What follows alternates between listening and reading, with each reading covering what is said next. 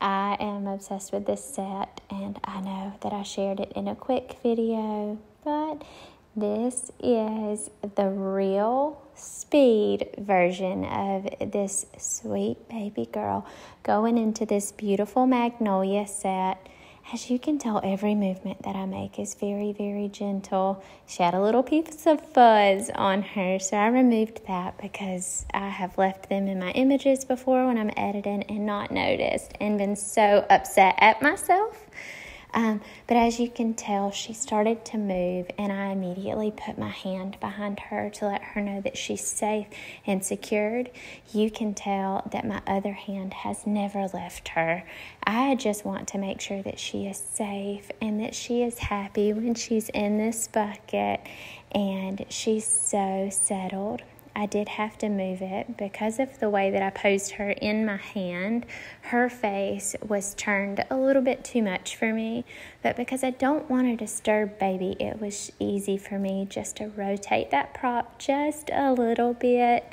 She sat so beautifully into this set, and I'm so excited about it because normally when it's a set that I'm really excited about, sometimes baby likes to give me a hard time. And I always tell myself that it's just that I can feel it. Like, they can feel how much I want it, so they're going to make me work for it.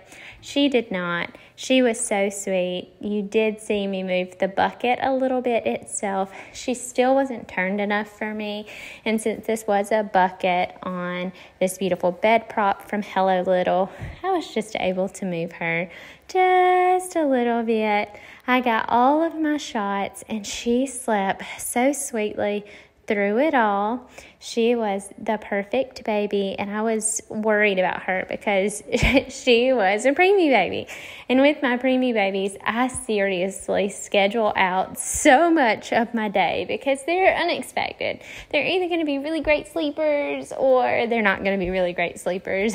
I did ask Mom to come get an image, so you just saw her phone there of her taking a sweet shot of her sweet baby. I am so happy to do that for my clients. And that is solely because that phone image isn't going to look like my final product, and I may or may not be able to get them an image as quick as they would like, so I let them take photos. I actually think I took that photo for her, which is funny because if I see a phone out, I'm like, give me that phone, let me get you a photo. I didn't like the way that Magnolia was standing straight up, so once I got all of the shots that I was happy with, I went in and adjusted that flower to make them more of what I would like.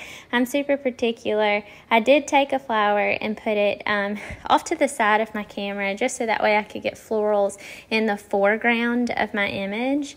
I think this adds a lot, and it'll also save me a little bit of Photoshop time because I could buy an overlay to do this, but I just didn't want to, especially since I had all the additional florals. That's all. Bye.